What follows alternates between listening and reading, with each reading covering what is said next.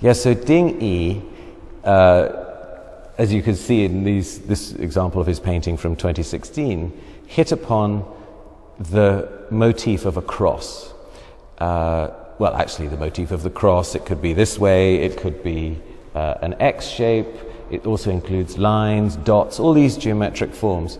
He hit upon that in the late 1980s when he was working in the evenings. During the daytime, obviously at art school, he had to do the courses he was assigned to do, and he and his friends were experimenting in the evenings.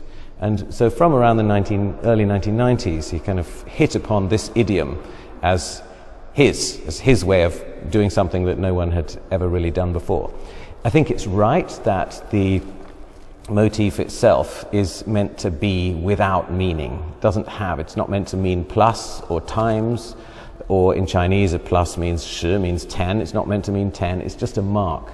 So you could say it is iconology without iconography. In other words, it's an icon or a form that doesn't have a symbolic meaning. And so instead, you are forced to, if you want to derive meaning from it, to derive meaning from the way that it's depicted, the use of the media. So for example, here you see lots of different layers. The artist has cut through multiple layers of paint to create these banked up different colors. So it goes from white to black to green, and then you can see the wood medium at the bottom.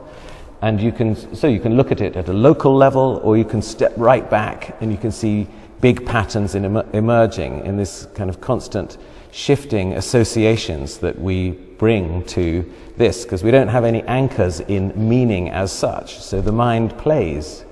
And that really is the joy and the excitement of looking at Ding Yi's work. This motif, so simple, yet extraordinarily complex.